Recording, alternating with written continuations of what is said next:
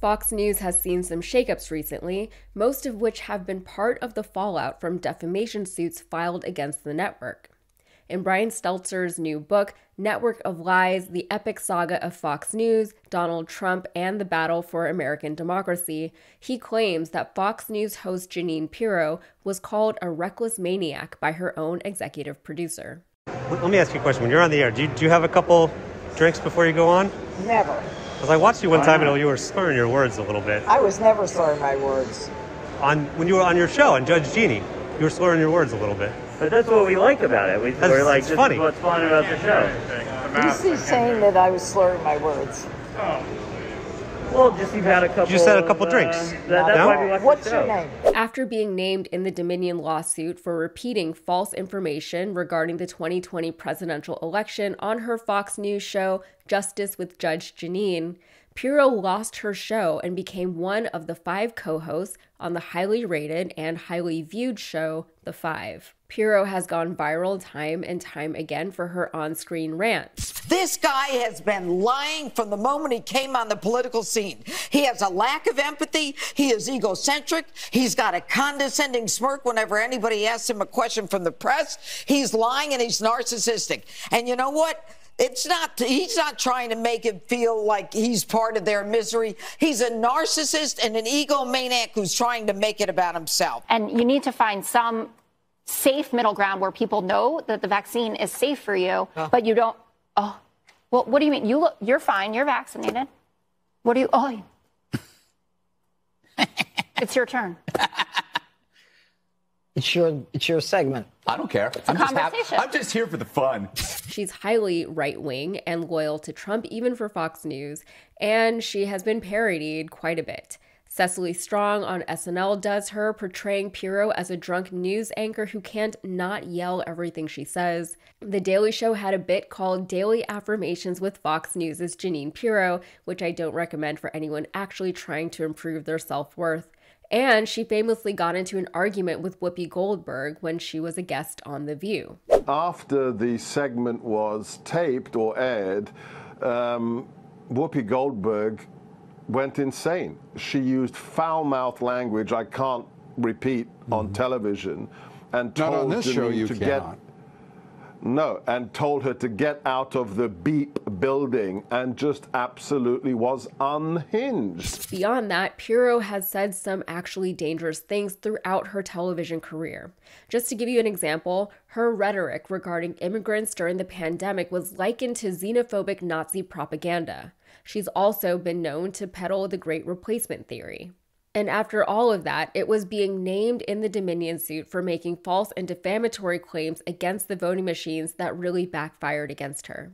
After they created 4 years of chaos, accusing Trump of sowing doubt in our democracy, saying that his questioning of this election is a danger to America, as if the election process being changed in the middle of an election is no big deal, as if a little fraud is okay. And they lash out on any voting challenge, casting it as a temper tantrum by us. Really? We're the ones having the temper tantrum? Despite being moved to a highly rated and highly viewed show, she still lost her own show. She was essentially demoted, despite the network's efforts to publicly portray the move as a positive for Pirro. With the move, instead of only working once a week, Pirro was made to work 5 days a week. Also, she was no longer able to deliver her opening monologue where she could and would say whatever she felt like saying, nor was she able to choose her own guests. And of course, as the name would imply, on The Five, she would have to share the spotlight and airtime with 4 other hosts. According to sources, this all happened because Pirro was so difficult to work with and manage while she had her own show. Allegedly, she was known to cry censorship whenever producers would suggest edits to her monologue, and as I'm sure anyone who's familiar with Pirro knows, she was prone to sensationalizing, and that is putting it kindly. In a way, it was a win-win for the network. Fox News was able to wrangle Pirro while keeping up appearances. Even Pirro was able to land a spot on the top show in cable news and access a much larger audience just by being terrible at her job. White supremacy, that's the problem. This is a hoax. There's no evidence that white supremacists were responsible for what happened on January 6th. That's a lie. We have a moral obligation to admit the world's poor, they tell us, even if it makes our own country poorer and dirtier and more divided. Demographics. Remember the Great Replacement theory? Was it conspiracy theory? It sounds more like a statistical fact. Ilhan Omar is living proof that the way we practice immigration has become dangerous to this country. Congresswoman Ilhan Omar, herself a symbol of America's failed immigration system. Can a single human being actually be as loathsome as Ilhan Omar is? It's hard to believe. And that was Tucker Carlson on a good day. These are just a few of the insane comments Carlson made during his time at Fox News. But on Tuesday afternoon, more previously secret court filings emerged from Fox's defamation case, and they show an even more sadistic Tucker Carlson than many people imagined. Here's Tucker. A couple of weeks ago, I was watching a video of people fighting on the street in Washington. A group of Trump guys surrounded an Antifa kid and started pounding the living out of him. It was 3 against 1 at least. Jumping a guy like that is dishonorable, obviously. It's not how white men fight. Wait, what? Yet suddenly I found myself rooting for the mob against the man, hoping they'd hit him harder. Kill him. I really wanted them to hurt the kid. I could taste it. Then somewhere deep in my brain, an alarm went off. This isn't good for me. I'm becoming something I don't want to be. Let's pause right there for a second, because the one thing this shows is 2 things. First, Tucker is actually rooting for the murder of someone he disagrees with politically, and he seems to get quite a kick out of it. And second, Tucker knows what he's doing is wrong. He just doesn't care that much. And let's take just one more beat and go back to the beginning, when Tucker says that mob violence is, in his words, not how white men fight. So, in case you're confused, Tucker didn't believe the 2020 election was actually stolen. But he definitely seems to believe in right-wing race theory. Tucker loves to imagine himself as some modern-day Alexander Hamilton, a new founding father fighting a second war of independence against the libs. He believes there is some kind of honor in the brutality of MAGA political violence. But seeing it up close, even Tucker seems to briefly realize the dark reality he's enabled is nothing like his Hollywood fantasies. Tucker continues, "I shouldn't gloat over his suffering. I should be bothered by it. I should remember that somewhere, somebody probably loves this kid and would be crushed if he was killed." Should?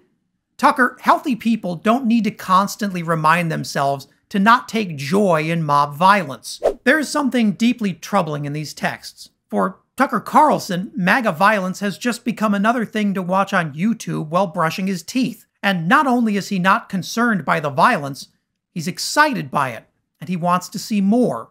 For years, Tucker Carlson used the biggest platform in television to indoctrinate his followers into his mob violence fantasies. Now, Tucker would never be part of a violent mob, but he has no problem striking the match that leads to political violence in others. Now that he's been cut loose from Fox News, Tucker is already amping up the conspiracy talk to 11. Just look at this clip, apparently shot in Tucker's guest room, where Tuck shares his thoughts on, of all things, 9/11. If you go on TV tonight and say, I think the earth is flat, people will just laugh at you. They don't care if you think the earth is flat. It's not a threat to anyone. But if you say, like, what actually happened with Building 7? Like, that is weird, right? It doesn't, like, what is that? Right. If you were to say something like that on television, they'd flip out. They would flip out. Should you, like, lose your job over that? Why? It's my country. Right. Is it an attack on my country? Can I ask you, like, I don't really understand. Do buildings actually collapse? No, maybe they do. I don't know. The truth is, everyone at a leadership role at Fox knew this was who Tucker Carlson always was, and they were just fine keeping him on the payroll until all of their dirty laundry came out in court. Tucker's firing has nothing to do with ethics, and everything to do with protecting Fox's shareholders. And for the media networks that make up the far-right brain rot extended universe, Tucker's racism and love of violence isn't a problem, it's a bonus. Now those networks are scrambling over each other to make Tucker insane offers, including this one for an eye-watering $100 million over 5 years. Here's what our offer is. we're willing to make on record, I'll be tweeting this right after I'm done here, and it'll be on Twitter, it'll be on YouTube, it'll be on all over the place, $100 million 5-year offer, equity position in the company, a president position, and a board seat to make decisions on what we want to do with docs, movies, specials, any other shows, and whatever else he wants to talk about. Podcast, show, all of it on OTT. But that is an offer we're making to Tucker. Tucker knows how to get a hold of me. Yeah. OTT founder Patrick Bet-David is offering Tucker his own media empire and unchecked power to pump out as much propaganda as his twisted little heart desires. But OTT isn't alone. Election-denying pillowman Mike Lindell is also trying to score himself some Tucker. Take a look. You look at what Tucker and them, they can't say on those networks. And by the way, Brandon, I've reached out to both of them. I texted them both Dan Bongino and Tucker, and said, hey, you're welcome over here at Lindell TV at Frank's Beach. We would love to have them here as part of our team. Though, I'll admit, it's unclear how Mike Lindell has been texting Tucker Carlson, since the FBI seized his cell phone as part of an ongoing investigation into, overthrowing democracy. Everything about Tucker Carlson should disqualify him from ever working in the media again. But unfortunately, hate speech pays really well.